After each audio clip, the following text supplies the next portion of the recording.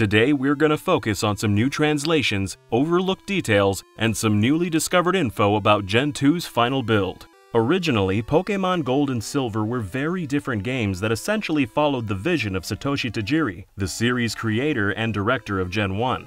To understand how drastic the change was, here's an excerpt from a Japanese magazine we had translated where the programmer Tetsuya Watanabe says, "That version's a completely different game from what made it to store shelves. Everything got remade after that. The first world map was very grand in scale, and based on the entirety of Japan. However, this meant we couldn't spare much cartridge space for each individual town, nor put much distance between them, so it all felt much more compact than the Kanto games. Development was a bit of a struggle, and things weren't going too well. Game Freak also felt tremendous pressure to up their game after Gen 1 unexpectedly became the best-selling games of all time. They didn't want to disappoint their millions and millions of fans, so Tajiri stepped aside and let Junichi Masuda take his place and recreate Gold and Silver according to his own vision. The original Tajiri build of Gold and Silver is best known for appearing in the leaked Space World 1997 demos. It had a unique Johto dex that ended up getting almost entirely scrapped, and all of Japan squeezed inside. In another Japanese magazine, Masuda explains his complete transformation of Gen 2, saying, "I took over direction of Gold and Silver from Tajiri, then went to Kyoto to create my vision for the Johto region. I remember staying at a hotel, visiting temples to gather information, then going back to the hotel and calling everyone, and we'd work out what to put on the map. For example, when I went to the pagoda at Toji Temple, the East Temple, I heard that a long time ago there used to be a West Temple as well. I thought, I want to use that, so I added the burned tower. Once I got back home to Tokyo, I had a good idea of what Johto would look like." In the Tajiri version, places had names like Mount Fuji, Silent Hill, and Old City. Some were probably placeholders, but regardless, in Masuda's version they went back to naming places after colors, like what they did in Gen 1. Goldenrod, Ekritique City, and Mahogany Town, for example. In one of these magazines, they say they intentionally chose unusual and old-fashioned words for colors, so when fans got older, eventually they'd come across those colors as adults and think, that's the name of that Pokemon town. Like Cyanwood City. Most kids don't know cyan's basically sky blue. Interestingly though, the colors that represent towns aren't the same between Japanese and English. For example, in Japan, Cyanwood City is called Tanba City, which is more of an ocean green, which makes more sense for a seaside city. Azalea Town's Japanese name is Hiwata Town, a dark brown color, which unlike in English matches the town's roofs. New Bark Town's called Wakaba Town, which is light green. Again, the same color as the roofs. And even y'all adults probably still don't know what Ekritique City is. Ekru's a light brown, but in Japan it's Enju City, which is actually red. As for Johto itself, we actually need to clear up some misinformation. In 64 Dream magazine, the interviewer asks what Johto means, and Masuda says, "Jo can mean castle, so it's like the capital of castles." You may have read on places like Bulbapedia that Johto means castle palace or lattice-shaped palace. It ain't Bulbapedia's fault though. That info originally comes from the official English translation of Junichi Masuda's blog. Masuda had Hiro Nakamura translated for an English audience. Hiro's the guy who came up with most early Pokemon's English names. I'm sure he's a great translator, but he really didn't put much effort into Masuda's blog, which is apparent even for someone who can't speak Japanese. I mean, just look at this. Point is, the official translation is bogus. Johto doesn't mean lattice-shaped palace. That doesn't even make sense. The truth is, according to Masuda in his mother tongue, Johto actually means the capital of castles. That does make sense because Johto is based on Masuda's walks through Kyoto, home to many of Japan's most famous castles. Gold and Silver were originally supposed to launch in 1997, but the complete transformation after Masuda took over meant it got delayed all the way to '99. There was also the matter of debugging, which took 6 months all on its own. When they started debugging, they didn't even know what Pokemon were gonna make it into the final game. According to Watanabe in one of those magazines, about 200 ended up in the trash. We already covered all the Space World 97 demo Pokemon in older videos, so today we're gonna highlight a few who got cut even later in development. We commissioned some Sugimori-style watercolor from Racy Beep as per usual, who did all that Space World art a few years back. But before we get to all that, a word from this episode's sponsor, Factor. Factor delivers fresh, never-frozen meals straight to your doorstep. In just 2 minutes, Factor meals are ready to eat and enjoy, so you can say goodbye to all the grocery store trips, prepping, and cleanup. Factor's expert chefs have crafted a weekly rotation of 34 flavor-packed options for you to choose from, like the Steakhouse Filet and Autumn Medley, Shredded Chicken Taco Bowl, and Garlic Rosemary Pork Chop. And there's plenty of calorie-conscious, dietitian-approved choices with around or less than 550 calories per serving. Personally for us, this has definitely helped keep the pounds off while working from home, and stopped us from reaching for our phones to order fast food late at night. So Factor empowers you to stick to routines, pursue wellness goals, and maintain a clean eating regimen. And you can rest easy knowing that Factor offset 100% of their delivery emissions, used 100% renewable electricity for their production sites and offices, and even feature sustainably sourced seafood in all their meals. Experience the freedom of more time for hobbies like gaming, flexibility in your order size, and the option to skip a week if you're traveling. If you like what you've heard so far, head to Factor75.com or click the link below and use code DidYouKnowGaming50 to get 50% off your first Factor box. This offer won't last, so again, that's code DidYouKnowGaming50 to get 50% off your first Factor box at Factor75.com. And now, back to the cut Pokemon. The 2020 leak didn't include these Pokemon names, but according to Game Freak, a lot of them never had names to begin with. So let's start with this scrapped Tanuki Pokemon. Western Nintendo fans mostly know Tanukis from Tom Nook in Animal Crossing or Mario's Tanuki suit, but it's actually a real-life animal native to Japan, nicknamed raccoon dogs. This Pokemon's a reference to one Tanuki in particular, the villain of a Japanese folktale called Kachi Kachiyama. It's pretty weird, but to sum it up, a farmer finds a Tanuki in his fields, so he traps it to cook for dinner later. When the farmer leaves for town, the Tanuki begs the farmer's wife to set him free. She takes pity, but once it's free, it kills her, chops her up, and later tricks her husband into eating her flesh in a soup. Anyway, the farmer's got a rabbit friend who swears vengeance, and later when the Tanuki's carrying some firewood on his back, the rabbit sets it ablaze. That's usually the cover on storybook versions of the folktale, and that's what this Pokemon was, the deranged, tortured Tanuki from Kachi Kachiyama. There was also this cute ghost flanked by a couple Hitodama. In Japanese culture, Hitodama are balls of fire that are dead people's souls separated from their bodies. That's why the ghost's purple fires have little faces. Hitodama literally translates into English as souls of the dead. Conversely, this stork Pokemon with a baby in its beak was based on Western folklore. Exact origins of the myth are disputed, but likely began in medieval Europe, where human couples often married in summer. Also in summer, storks flew away on 9-month migrations, then returned with baby chicks at the same time humans were having their honeymoon babies. Storks also stay faithful to one mate for their entire lives, and they're friendly towards humans, so they make for good role models in traditional societies. More importantly though, most parents don't want to tell their kids where babies really come from. And that's how folklore that storks delivered babies was born, with this Pokemon being a Poke adaptation of that medieval myth. This next one was a middle stage between Natu and Xatu. The sprite leak was black and white, but Natu and Xatu were brown in Tajiri's Gen 2, so their middle evolution was probably brown as well. After Masuda took over, the birds were changed to green, so if it hadn't got cut, the mid-stage presumably would have ended up green too.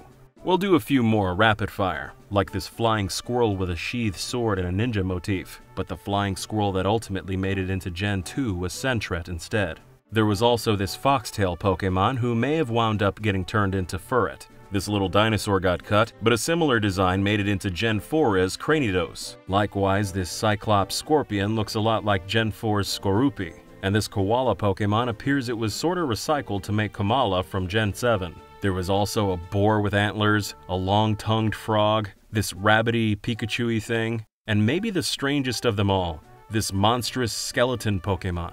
We're gonna debunk a couple big Gen 2 rumors here in a minute, but since we're already in rapid fire mode, first we want to toss out some random trivia we found in these magazines, like that gold and silver were simplified for art director Ken Sugimori's dad. Sugimori let his pops play some Gen 1, but he couldn't even figure out how to leave the first house. So Sugimori had them simplify Gen 2 for folks like his old man, like making the UI dummy-proof and having the select button bring out your bike. See haters, Pokemon's not a kid's game. It's for really old people too. Sugimori also made a Pokemon based on his childhood pet bird, who surprised him one time by standing on one foot. If you haven't figured it out yet, it was Hoot Hoot. Sugimori said it was his favorite Johto Pokemon. He also wanted to simplify all the Pokemon sprites from 4 colors down to 2, but the other devs called it an impossible request. Here's what Pikachu and Lugia might have looked like in that style, compared to how they ended up looking in the release version. Seemingly, Sugimori wanted them that way not to save space, but for minimalistic design sensibilities. They don't look great, but maybe they would have looked better on a tiny Game Boy with no backlight, in Sugimori's opinion.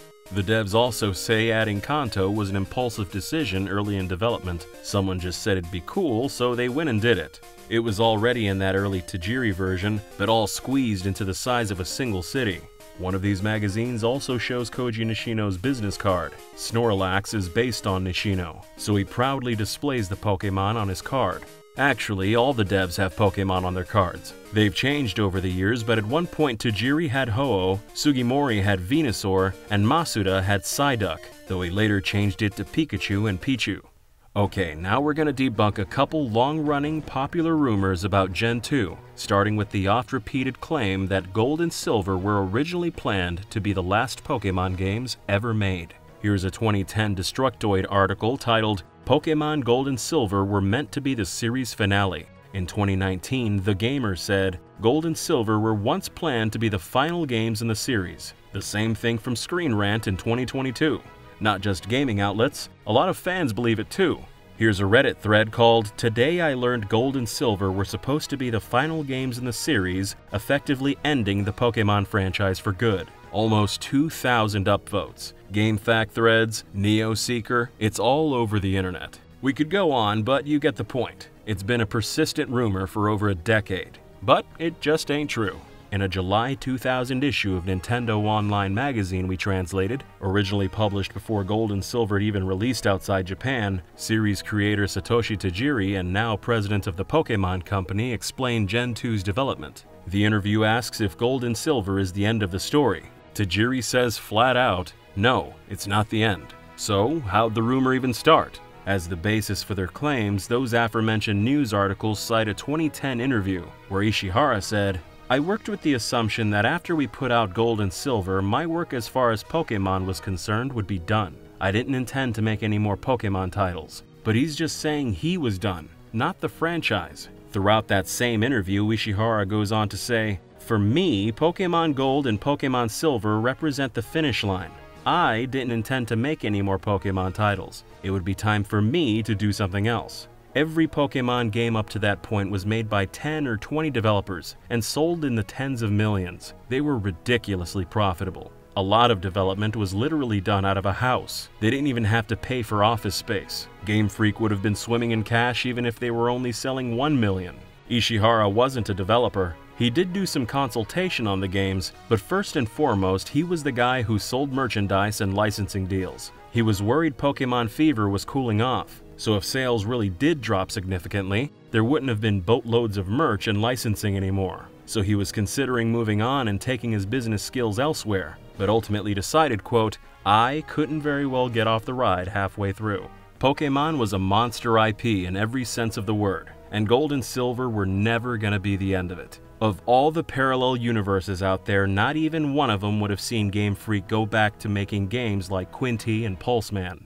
The other rumor we want to debunk, and we say this with nothing but love for Satoru Iwata, was that he wrote a compression algorithm that increased the storage space in Gold and Silver. Some versions of the rumor even say Kanto couldn't have been squeezed in without him. TechRadar, Kotaku, and lots of websites published articles saying Iwata crammed a whole country into Gen 2. Heck, even we said it in an old video. Whoops. But most folks could be forgiven for thinking the rumor was true, because an old Game Freak interview and even some in-game dialogue in Ultra Sun and Moon seemed to confirm it, where Morimoto's in-game character says, "When we were told halfway through development to make Kanto 2, I thought I might just expire on the spot. When we were having trouble fitting all the data in for Gold and Silver, and we were really in a pinch, this amazing guy came along and made a program for us that solved all our problems." He went on to become the amazing president of a real big company soon after that too. To get to the truth, you can't just look at interviews on the record. You've actually got to dig through Gen 2's data. Doing so reveals that Iwata did write an algorithm for Gold and Silver, but it actually decreased the amount of storage space by a few percentage points. In other words, Kanto made it into Gen 2 in spite of his algorithm. They could have added even more real estate if they stuck with Gen 1's algorithm. So, why didn't they? Well, Iwata's algorithm wasn't built for size, it was built for speed. Right now on the left, you're seeing the compression algorithm from the 97 Tajiri version of Gold, which used the same compression algorithm Gen 1 used. On the right, you're seeing Masuda's final release version, using Iwata's algorithm. Iwata's compression saves a fraction of a second at the start of a battle, another fraction when the Pokémon come out, and lots of other places. Basically, it all comes down to faster load times. We don't want to bog you down in too much technical jargon, but his Gen 2 algorithm was a tweaked version of the 1989 algorithm used in Earthbound and other HAL Labs games. The company Iwata was programmer, then president of, before he became president of Nintendo. In the code, Iwata himself calls it a high-speed algorithm. The real reason Game Freak was able to squeeze in Kanto was because they upgraded to 1 MB Game Boy cartridges for Gen 2, while the earlier games only had half a megabyte. In other words, they doubled the cartridge size. A big thanks to Lord Danimal and Team Space World founder Sanqui for showing us this code. We wouldn't have even thought to go digging without him. They showed us about 5 years ago, but it felt inappropriate to share so soon after Iwata's tragic passing. Now enough time's gone by, we hope it doesn't feel disrespectful. He may not have given us a whole extra region in Gen 2, but he did save us from annoyingly long load times, so for that, Iwata-san, we thank you. At the end of one of those Japanese magazine interviews, they asked Game Freak that now Gold and Silver's finished if they felt like they'd completed the games they wanted to make. They all said in unison, "Not even close." Masuda continued, saying, "To us, they don't feel fully complete. They'd pushed the Game Boy Color to its limits, but there's still so much more they wanted to do." In another translated interview, Tajiri said, "I'm thinking the best Pokémon game will be released sooner rather than later, but whether or not it'll be the best Pokémon game is something I can't achieve on my own. From here on out, kids who grew up playing may grow up to be game developers, right? And if those kids have the same vision as us, then I definitely think it's possible to expand the world of Pokémon by working together with them." Tajiri's prediction came true. The day Gold and Silver released in Japan, a young man was in line at the store at 7 a.m. waiting to buy them. 10 years later, he was the art director on the remakes Heart Gold and Soul Silver. His name? Takao Uno. If you want to learn lots more about those remakes, make sure and subscribe. We're going to have a dedicated Heart Gold Soul Silver video coming up soon. Until then, did you also know your house in Gen 1 is playing Dragon Ball on TV, but only in the French version? For more changes made to Gen 1 in every localization, click the video on screen. Or if you'd rather watch a full hour of Pokémon trivia, click the other video. Special thanks to our translator, proofreaders, artist, and most of all, thank you for watching. See you next time.